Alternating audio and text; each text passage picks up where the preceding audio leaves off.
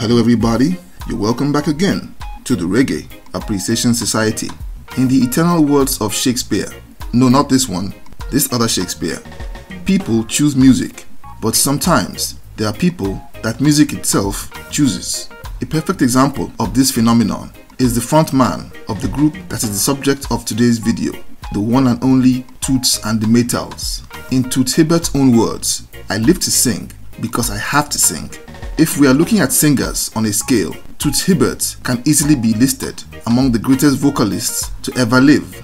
The Jamaican music industry officially took off after the island's independence in 1962, and on deep analysis, Toots and the Maytals can not only be described as pioneers, but are part of the foundation and the DNA of Jamaican music. And while they never achieved the same commercial success and popularity of the Wailers, they definitely had the same cultural impact on reggae as we know it today. They were not only an integral part of the evolution of the sound from ska to rocksteady, but have been credited with coining the name reggae to identify the new form of Jamaican music that was exploding out of the island in 1968. And while they certainly didn't invent that new genre, it's hugely significant that the golden age of reggae music, widely accepted to have been between 1968 and 1983, formalized its identity with the now eternal 1968 song Do the Reggae. Aside from the group's outstanding talent, it was led by one of the most electric, charming and charismatic frontmen in modern music. Let's take a look at the legendary Toots and the Maytals. The group's origin began with the founder, Frederick Nathaniel Hibbert, who was born in Maypen, Clarendon on the 8th of December 1942. The last of 14 children, he was given the nickname Toots by his older brother and took up singing as a member of the choir at the local church while still a young boy. It was all rosy for young Toots until both of his parents died by the time he was 11 years old, and was forced to move in with his brother in Kingston, who lived in Trenchtown, and he eventually landed a job at a barber's shop. In those days, Trenchtown was simply bursting with musical energy, and while his contemporaries like the Wailers were fairly new to music, he was already a seasoned choir member with a phenomenal singing voice. So while faithfully sticking to his barbershop day job, he stayed on the pulse of the music scene, always singing and playing his guitar any chance he could get. He made friends with two aspiring singers in Nathaniel Jerry Matthias and Raleigh Gordon in 1962, who had heard him singing and playing his guitar while walking past the barbershop one day. They formed a trio and started playing on the local scene in Trenchtown, and quickly made a name for themselves due to their exquisite harmonies and Toots' powerful soul gospel singing style, which he had developed from his days in the church.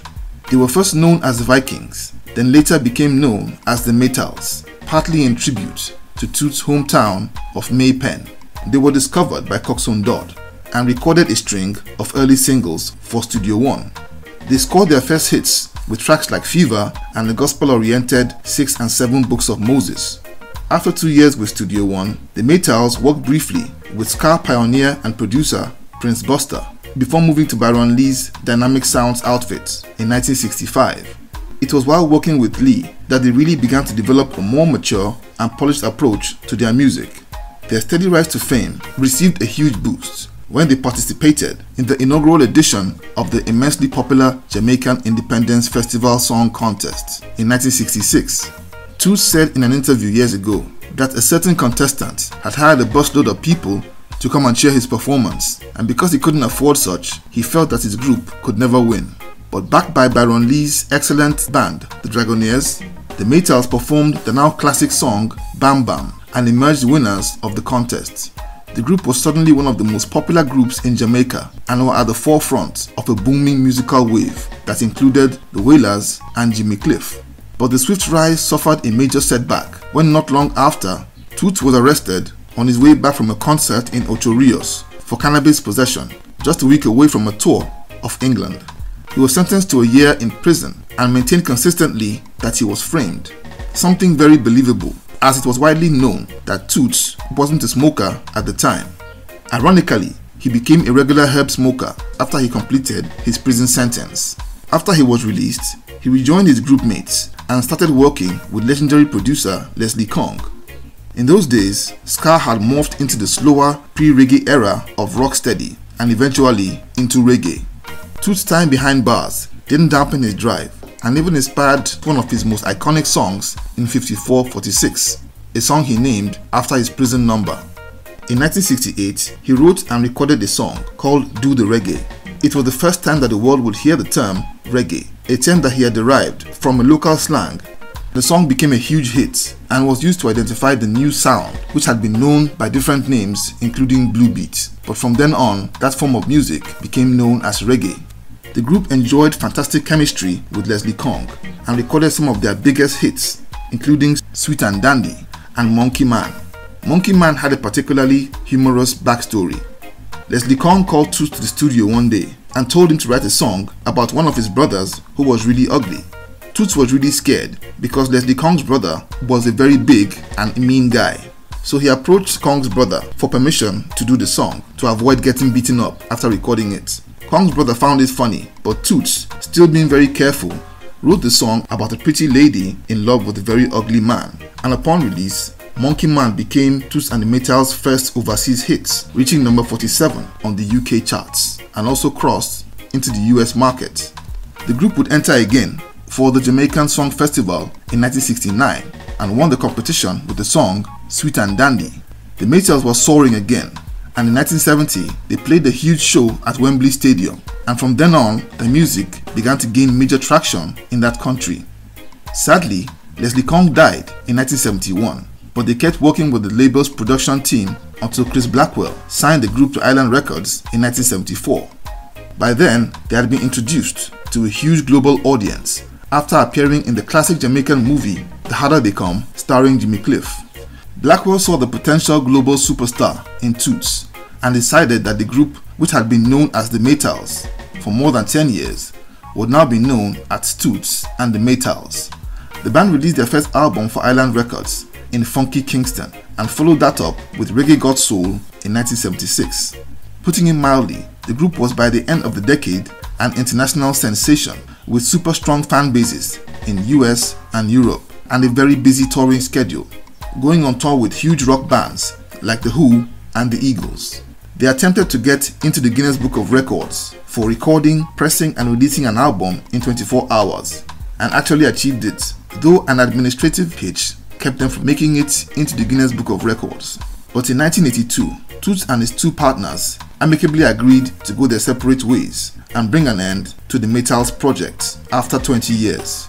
Toots continued touring as a solo artist, but didn't release any new material until 1988 when he released the album Toots in Memphis, which featured the rhythm section of Sly Dunbar and Robbie Shakespeare. The album was nominated for a Grammy and received glowing reviews. By 1990, Toots had revived the Maytals band without Jerry Matthias and Raleigh Gordon and kicked off another prolific period of extensive touring and studio work.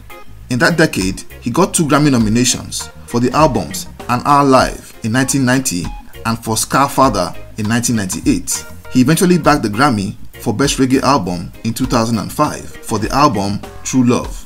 And in 2012, he was awarded the Jamaican Order of Distinction for his contributions to Jamaican music and kept on doing what he loved best, recording and touring. But in 2013, he was struck in the head by a large vodka bottle thrown by somebody in the crowd while performing in the US. The perpetrator was eventually caught, and Toots even wrote to the judge to give the lad a mild sentence, but the offender still got 6 months in jail. Toots suffered a concussion and several cuts, but in the long term, the effects of that injury caused him to forget the lyrics to his own songs. He took an extensive break from touring and recording, but made a comeback with brand new music in August 2020 with an album that was called Got to Be Tough. But it turned out to be something of a curtain call as he fell ill with respiratory issues, which were later found out to be symptoms of COVID-19, and passed on in Kingston on September 11th, 2020 at the age of 77. The next year, in 2021, his last album, Got to Be Tough, bagged the Grammy Award for Best Reggae Album.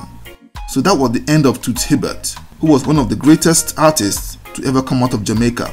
A thoroughbred performer, devoted family man, and cultural icon. His phenomenal voice captivated millions, and alongside his old friend, Bob Marley, took reggae into the world's consciousness. Toots Hibbert still holds the record for the most #1 songs in Jamaican history with 31 chart-topping singles. He more than deserves his place in the pantheons of the legends of world music, not just for his amazing musical contributions, but for giving a name to the genre of music that we love so much today. So there you have it. Thank you for watching the video today. Please leave a like, subscribe, and until next time, God bless.